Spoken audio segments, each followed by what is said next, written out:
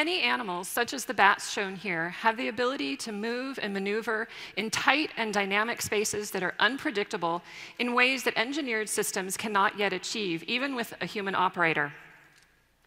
But if we did have systems that could achieve these capabilities, we would have much better ability to address needs such as search and rescue, emergency response, collecting information for environmental monitoring, many things that we have goals of doing that we can't do as well as we'd like to right now. One of the things that we work on in my research group is how to address these challenges using fundamental biological principles in order to improve engineering design and operation. So what I'm going to talk about in the next little bit here is some of the work that we do with underwater vehicles, specifically looking at this kind of application. Now, in particular, the vehicles that we work with are referred to as fish robots. And you might be thinking those are kind of nifty, but really, what are the serious applications for them? It's a perfectly reasonable assessment. So consider the task of planetary scale environmental monitoring.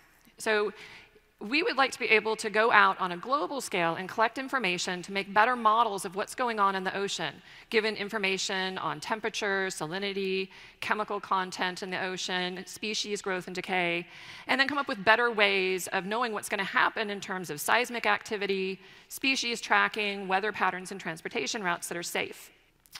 So the ways that data are being collected currently involve sending out research vessels with a number of people on them. They go to specific locations. There's some use of sensor buoys that are sent out to drift into the ocean, some use of fixed sensors, and in some cases, uses of autonomous vehicles in order to go out and collect information. What we'd like to be able to do is have a much larger scope of the information that we can collect than is currently feasible. What's currently being collected is in a much narrower space than the entire ocean. So what we're interested in doing is coming up with ways of collecting that data more effectively using autonomous vehicles. So our objectives are to take autonomous vehicles. In this case, I'll be talking about some of the things we can do with fish robot types of things. We want to operate in dynamic spaces, so they're not very well known. They're changing very quickly. We want to be able to send them out for a period of months so that we don't have to go out there and physically service them in order to fix parts or collect the data that come off of them. And they need to do this in a way that's energy efficient. So we can't have sensors that are going to require a lot of power in order to run. We won't be able to send down live video cameras because they'll need high-powered lighting in order to show what's going on.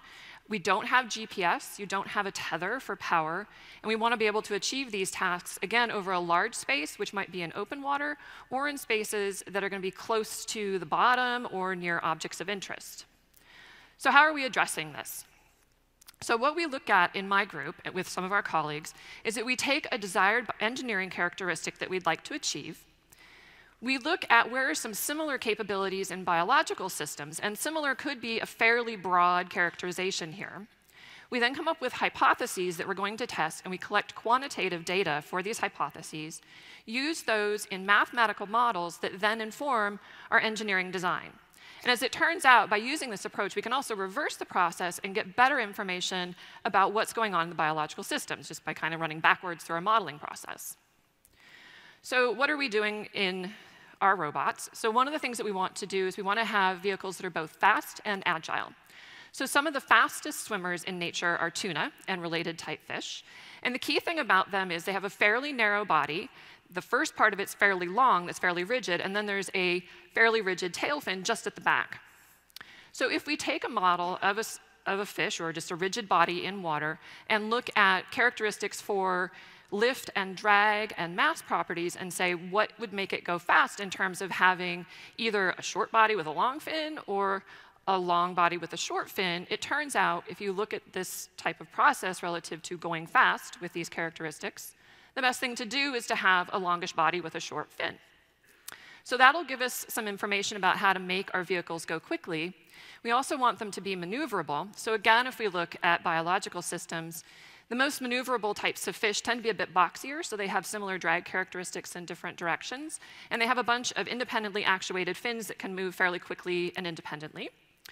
So what we did on our vehicles is we just used two fins. They're independently actuated, and they can completely reverse, so we can drive the vehicle backwards with them. So what this has led to in terms of design for what we've done, we've had 3 primary iterations of our vehicles. The first one, which we sometimes refer to as the briefcase fish, just sort of based on its profile there, had carbon fiber side panels and aluminum support pieces to hold everything together, and the fins were also carbon fiber. Now, as it turned out, we didn't quite take into account the flexibility of the carbon panels, and at about 2 feet of depth, they flexed in and it sunk like a rock, which was very annoying since we should have been able to predict something like that, being engineers.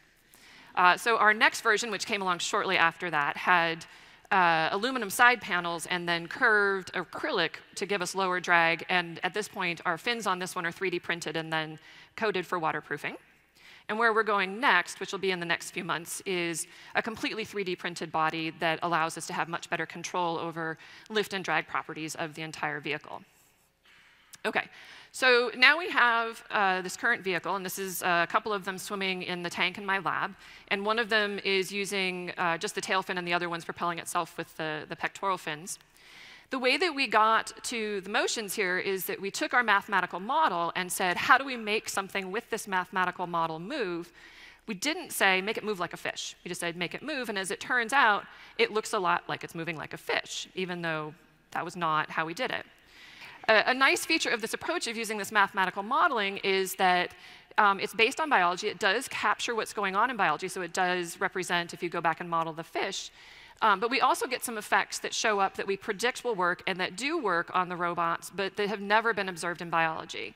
And I want to sort of emphasize that point because when we're designing engineered systems, we have engineering goals, and we're not necessarily trying to duplicate what's going on in biology.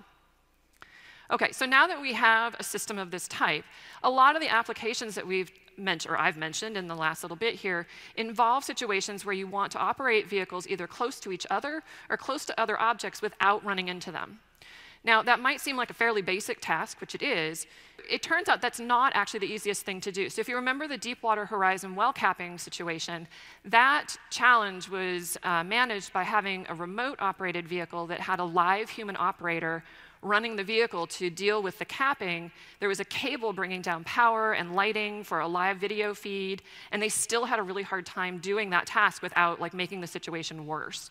As it turns out, a lot of people have developed algorithms that allow us to do what's called deconfliction, or keeping things from running into each other, but they're very constrained in terms of they either need lots of space to run, or you can only do it slowly, or not in unknown environments. So if we think again about what goes on in biology and come up with some motivation from there, this is some footage from a colleague of mine who does barn swallow flight. And these are 2 birds chasing each other around barn silos. So this is a fairly dynamic environment, and they're moving pretty quickly. Now, if you think about what's going on here, these birds, they're not using full vision, they're not looking behind themselves, they're using very simple kinds of range and bearing measurements, as far as we can tell, and knowledge of speed. So we can take that idea, using our process of building up this model from biological hypotheses and data and coming up with a mathematical model, and build up an idea of, given these types of measurements and an idea of rules of the road, come up with algorithms that allow us to predict and guarantee that we won't run into things. Now, this is just a piece along the way, but it turns out, so that's following the process. We can take that idea, build it into an engineered system, and so what's shown here, there's 2 dots.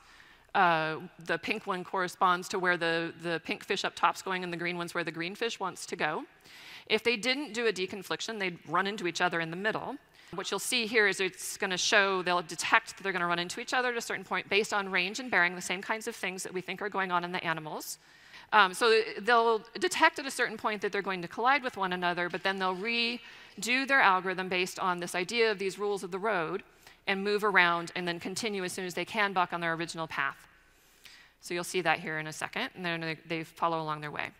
Now, I should point out that what's going on here, this is a very simplified environment. It's not the whole solution to the challenge that we're trying to address in terms of not running into things and being able to do that on a very tight space or time scale.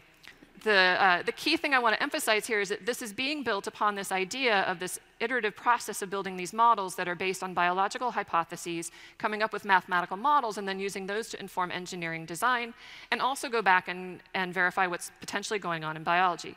As it turns out, if we take this algorithm and go back and compare it, we have a pretty high correlation to behaviors in fish, bats, and swallows. So what's next?